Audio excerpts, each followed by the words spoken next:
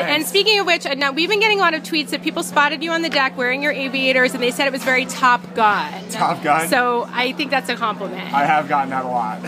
Have you had a chance to see any of the big summer movies? Any binge watching during taper? No, not too much binge watching. I did see Spiderman, which I did enjoy a lot.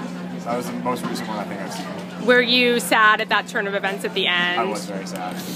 I guess if you read the comic books, you saw that coming. Yeah, I kind of had a feeling. Are you on these field trips to Whole Foods that we're hearing about in Baltimore? I like to cook for myself. My teammates like to eat a lot of Whole Foods, so I'll go on Saturdays usually. That'll be my treat for the week. Is that breakfast bar situation? Breakfast bar situation is very do they have the French toast oatmeal?